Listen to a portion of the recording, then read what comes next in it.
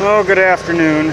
It's almost 1 o'clock on Sunday afternoon. I am seeding cereal rye in that 5-acre patch that we cut silage on down at the neighbor's house. I'm shooting for 1.5 bushels to the acre. Going to be probably a little bit light.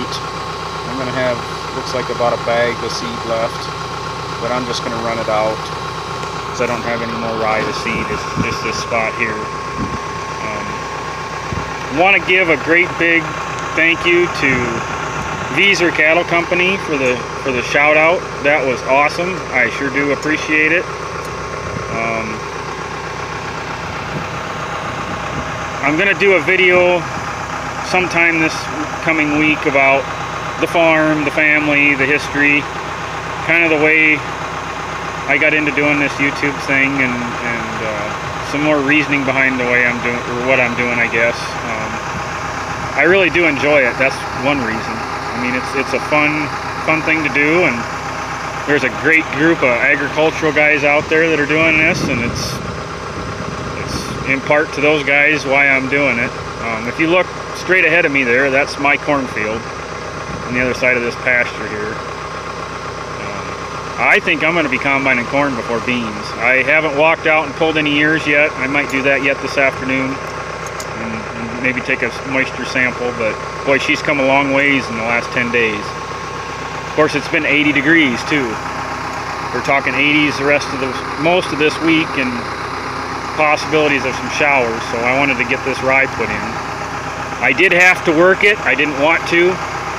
I wanted to no-till it, but when we chopped, it was a little wet, and they left some ruts and whatnot out here that were not going to be feasible to no-till the rye in this year. Plans are, see how it comes up in the spring. I'm going to do one of two things. I'm either going to hay it and no-till beans into it, or I might combine this. I'm really thinking that if it puts on a good seed head and grows well, I might combine this and sell it for cover crop seeds and use it as my own. So we'll just have to wait and see what happens. If I combine it, I am probably going to no-till sorghum out here for forage again. But if I hay it, it's going to be soybeans. And then this will go back to alfalfa in 2020, because that's what my rental agreement with the neighbors are. This was time to be torn out last fall, and we plowed it up and planted corn here this year. So just wanted to give you guys a quick update of what's going on.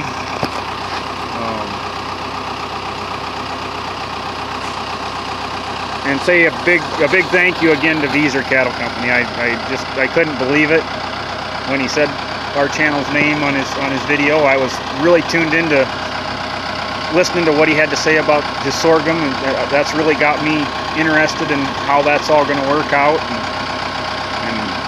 And man, I went from 11 subscribers to 62 as of this morning, overnight. That's just crazy, and I sure appreciate everybody that's subscribed and commented and everything. It's a neat group of guys out there. So just want to say a huge thanks, and have a great Sunday.